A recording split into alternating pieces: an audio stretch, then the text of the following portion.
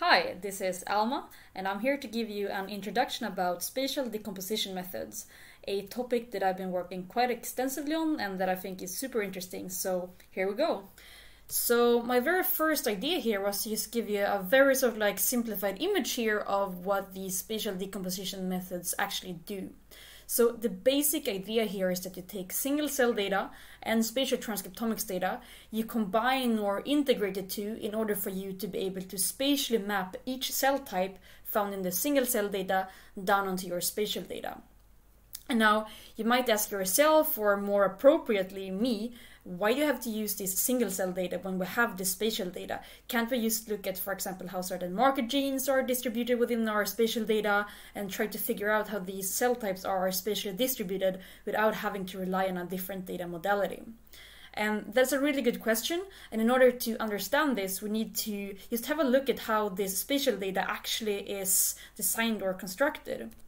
And in most of these capture-based spatial transcriptomic methods like Visium or SlideSeq or ST, we actually don't have single-cell resolution, meaning that each spot, and I will be referring to capture locations here as spots, just for the sake of simplicity. Each spot is actually a mixture of multiple cells, not all necessarily from the same cell type. Of course, the cells at a single spot could all be of the same cell type as with spot number 2 here, but that's not a guarantee by any means, and usually we have this mixture of multiple different cells from multiple different cell types. And just as our spots are a combination of cells from different cell types, our observed gene expression profiles will also then be a mixture of the gene expression profiles from different cell types. But all that we actually see in our spatial data is this mixed gene expression profile, while what we're actually interested in is this abundance of each cell type at each of our different spatial locations. And this means that our objective somehow becomes to decompose the gene expression data, meaning that we want to be able to go from the observed gene expression levels to be able to make an informed statement regarding the cell type population in each and every one of our spots. And I just want to be very clear here that these methods or these issues or this objective, it's only relevant for spatial transcriptomics data with mixed profiles, meaning that they don't have single cell resolution. And such methods or such spatial transcriptomics data types are Visium, SlideSeq version 1 and version 2, and ST. For high-res spatial methods like MERFISH or SeqFish or AwesomeFish or even ISS, we are usually more interested in label transfer rather than decomposing of the gene expression values. So, just to give you an analogy in case this didn't quite resonate with you, or if you're new to this kind of data and just need a bit of time to digest it, I'm gonna try to cast it in a slightly different phrasing here. Okay, so imagine we're composing a drink here, and at our disposal we have 3 different drink mixers, drink mixer A, B, and C. And they are actually quite similar because they all use the same ingredients, sugar, caffeine, and citrate. But what sets them apart is the ratio of these different ingredients. And so now we take some from each of these mixtures and pour it into a glass, and we blend it together and end up with this mixture in the bottom here, which has a new profile of these different ingredients, some sugar, some caffeine, and some citrate. A decomposition task in this context would be like saying to someone, okay, you have these 3 drink mixers here and they have the following amounts of each ingredient. And also here you have the final mixture and you know how much of each ingredient is in this mixture. Now tell me approximately how much of each drink mixer that was used in order to render this final mixture. So how does this relate to cell types and cell type mapping? Well, imagine that instead of drink mixtures, we have different cell types, and we know approximately how much of each gene that each cell type tend to express. And rather than having a mixed drink, we have a mixed spot with transcripts from the same genes but donated from different sources. And what we're seeking here is now this latent state telling us how much of each cell type that is actually present at this spot. Now, there's one really big difference here, though, between the analogy that I just presented and the real situation that we're actually operating within. And that is that cells are sadly not standardized like drink mixtures. And actually there's quite a lot of variance between cells from the same cell type. Of course, if we have 2 populations of B cells and T cells respectively, the cells within the B cell population will be more similar to each other compared to the cells within the T cell population and vice versa. But there will still be some differences between the cells within the same population. And that's sort of like why it's quite inappropriate for us to treat the cell's gene expression as a static feature. We should rather think of the gene expression or the gene counts as samples from a statistical distribution to model and account for this variance and uncertainty in our data. And that's what we tried to do in this method that I was the main developer of, called stereoscope. And my idea here was to very briefly introduce you to sort of like the mechanism and workhouse of stereoscope, just to sort of like provide you some insight into how one of these methods for spatial decomposition could work, and then to go through some other alternative methods as well. So essentially what we're trying to do here with stereoscope is that we're applying a three-step method, where we start off by inferring cell type specific expression parameters for the single cell data. And essentially this means that we're trying to characterize and learn the statistical distribution that describes the gene expression for each cell type within our single cell data. We then use these inferred parameters to find the optimal combination of each cell type within each spot that best would explain the observed gene expression values. And finding this optimal combination is more or less equivalent to finding the correct proportion values of each cell type within each spot. And then once we have these proportion values, since we know where each of our locations are spatially located, we can simply then visualize the proportion values and we get these spatial maps of the cell type distributions within our spatial data. And of course, it is slightly more complex than adding just bar graphs together. It's all built around this probabilistic model where we use a negative binomial distribution to characterize both the single cell and spatial transcriptomics data. And I chose to use the PyTorch framework for the optimization parts. The implementation is available at GitHub, at my GitHub page, and it's called Stereoscope, as said. There's also an implementation in the SCVI toolbox, sort of, not made by me, but by the really super skilled authors there. And to the right here, you can sort of like see this statistical model that underlies this whole method, but I'm not really gonna go into the details of this right now. Alright then, just to say something about the kind of data that you need in order to run stereoscope and methods alike, and as well as what sort of output that you will receive. I tend to say that you need three things in order to run stereoscope at least, and that is a spatial count matrix telling you how much of each gene that is expressed at every spot, a very similar single cell count matrix telling you how much of each gene that is expressed within each cell, and finally associated with the single cell data or the single cell count matrix you will have metadata where you have cell type annotations telling you which cell type that each cell belongs to. And if you have all of these three elements, you can take them and run them through stereoscope, and after a while it would spit out this proportion matrix telling you how much of each cell type in a proportion value that is present at each spot. And just to give you a feeling of what the data could look like, for example, if we look at the spatial count matrix, we see how we here have spots along one dimension and genes along the other dimension, and each element tells us how much of that specific gene we have present at that specific spot. And the single cell data count matrix looks very similar, but instead of spots we have cells, meaning that the elements here tells us how much of each gene that is expressed in each cell. The metadata will have the same cells as the single cell data, but it will have a column also telling us which cell type that this cell specifically belongs to. And now for the proportion matrix or the spatial proportion matrix, we will see how we have spots along one dimension and types along the other dimension. And each value here tells us how much or like the proportion of cells that belongs to a specific cell type at that specific spot. Now, even though it's not a requirement or a necessity, I would highly recommend you to use a GPU resource because that drastically decreases the time it takes for our stereoscope to run and gives you a way faster analysis. So if you just take this proportion matrix and have a look at what it actually looks like when we visualize it, you can see here in this image actually two things. In the inner circle we have single cell data from the mouse brain, and this is a GTSNE embedding, very similar to a TSNE embedding, more or less equivalent, so you can just forget about this G part there. And here you see the data points colored by the cluster identity. And in the outer circle, you see Visium data from the mouse brain. It is from the same region as the single cell data, but it's from a completely different specimen and a very different study. It's from 10x website actually, so this is public data, while the single cell data comes from a different source. And in this outer circle in the Visium data, the phase color intensity of our markers indicates the proportion value of each cluster here. So you can sort of like see how the different clusters found in the single cell data are spatially distributed in the spatial transcriptomics data. And that is the whole objective, of course, of our usage of these spatial decomposition methods. So to speak a bit about other methods then, because stereoscope is by far not the only method. I'm not even claiming it to be the best method. That's up to you to make up your mind about. But I wanted to sort of like just mention some other methods here.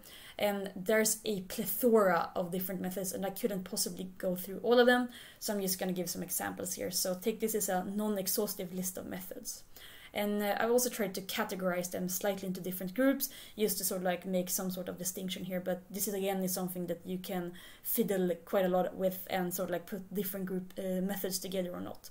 But this is something that makes sense to me at least. So we can start off by looking at these marker gene based methods. And what is typical here is that we tend to extract marker genes for each cell type from the single cell data, and then compute some form of enrichment score for each set of marker genes in the spatial locations within our spatial data. We then sort of like normalize these sort of like enrichment scores to make them sum to 1, and we have some sort of pseudo proportion value. And that sort of like gives us an idea of how the different cell types supposedly are distributed within our spatial data. We then have the anchor-based methods, and that is sort of like mainly CRUT that's using this, where we try to find anchors between the different modalities using, for example, mutual nearest neighbor graphs. And we then sort of like create this correction vector based on the differences in the expression, and we can use these correction vectors to remove platform effects, and we end up with an integrated data set, which then allows us to transfer labels from the single cells to the spatial data points. We also then have this set of probabilistic modeling based methods where we assume that the gene expression follows a certain statistical distribution, and we try to jointly model the single cell and spatial data, and also then learn the cell type parameters from the single cell data to then use these to deconvolve or decompose the spatial data. And we also then usually try to somehow model for eventual platform effects. And examples of methods that sort of like employs this strategy is stereoscope, RCTD, and cell to location. And finally we have the reconstruction-based methods. And these methods, they do not learn general characteristics of the cell types to then use these characteristics in some sort of joint model where they infer the cell type proportions as in the probabilistic modeling-based methods. Instead, they try to reconstruct the spatial gene expression by rearranging cells from the single cell data in a spatial manner. So essentially what's going on here is that they look at each cell in the single cell data and say, or asks the question, where in the spatial data do you best fit in? And then once they have positioned all of the single cells in the spatial data, they can see how many cells of each cell type that are present at each spatial location, and they can get or infer a proportion value.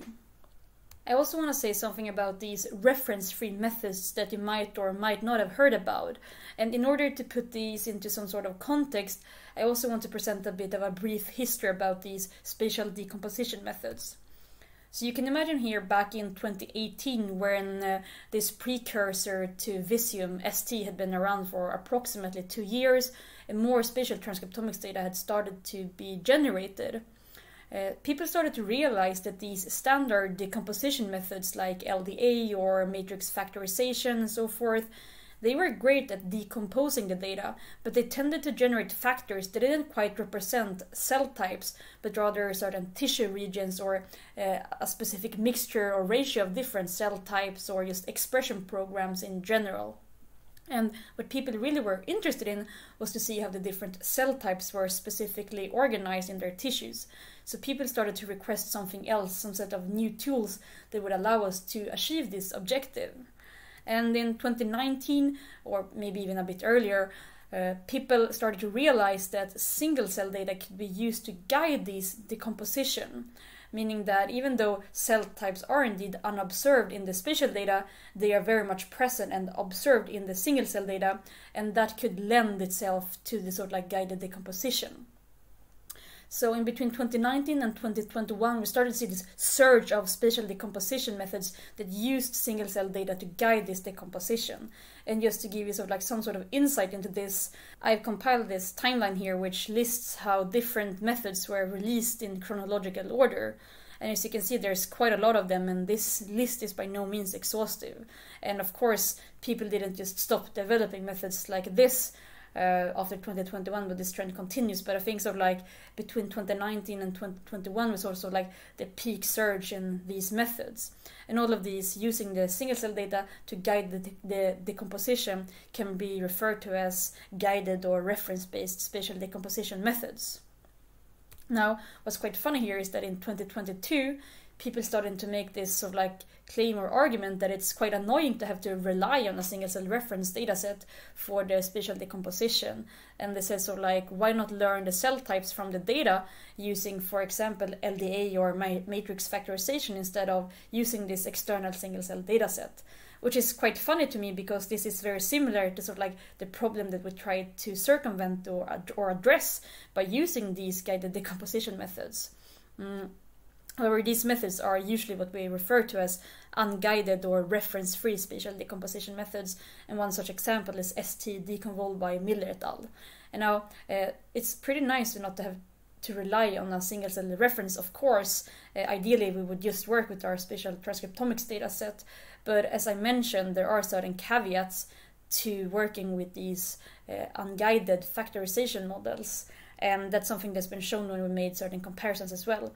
For example, if we look at this publication called A Comprehensive Comparison on Cell Type Composition Inference for Spatial Transcriptomics Data, which was published in briefings in Bioinformatics quite recently, they compare 10 different spatial decomposition methods, and they make some quite important or interesting statements here about deconvol, which is the one method they use to represent these reference-free methods. And they say here that deconvol, as the only reference-free method in our evaluation, shows rather unstable performance across tissue. They also say that we still need to annotate the clusters or factors inferred by deconvol on their corresponding cell types, meaning that even though you have this sort of like unguided decomposition, where you don't need a single cell dataset for the actual decomposition, once you obtain your factors or clusters or programs or whatever you choose to call them after decomposition, you need to look through these and try to annotate them as a specific cell type or whatever they represent. And they also say here in their sort of like conclusive remarks or something, in summary, RCTD and stereoscope exhibit consistently high performance across tissues. So this is a bit of a shameless plug for me, I guess, but more importantly, they say that deconvol, as the only reference-free method, again, has the capability for identifying tissue structure and cell mixture, but cell type mapping must be addressed carefully.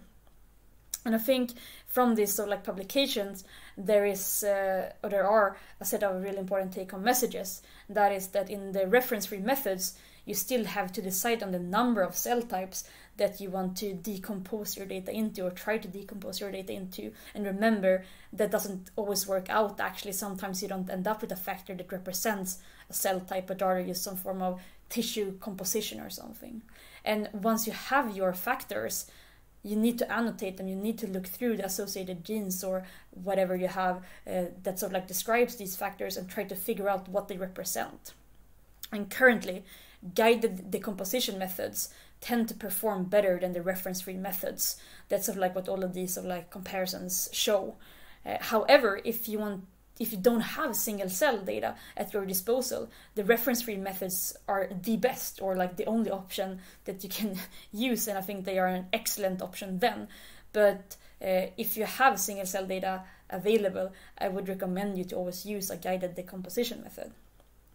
So to summarize, we use decomposition methods when there are more than one source or cell contributing to our observable data, that is the gene expression in our different spatial locations. And most decomposition methods require that you have spatial data, single cell data, and finally single cell data annotations telling you which cell type each cell belongs to. And there are plenty of decomposition methods. Some popular ones are, and these are by no means the only ones, stereoscope, tangram, cell to location, and RCTD. And all of these have shown to perform at a quite high standard, so you can pick whichever one you think performs best on your data. It can vary a bit because they have different modeling assumptions and so forth. And decomposition methods go by many different names. A very popular one is sort of like these deconvolution methods. Some people call them integration methods, some call them projection methods, etc. But these are all just like different names for the same objective. And guided decomposition is when you have a single cell reference that guides your decomposition. And these methods usually, at this moment of time, tend to outperform reference-free methods. So with that being said, I just want to say thank you so much for listening. I hope this was informative and that you've at least learned something. If you're curious about what I'm up to, I do have a Twitter account that I tend to update semi-frequently. I've been a bit more relaxed about that over the summer, but I'll be back to posting now this autumn. And I also have a webpage/blog where I do some blog posts every now and then. Again, thank you, and I hope you enjoyed the rest of the course.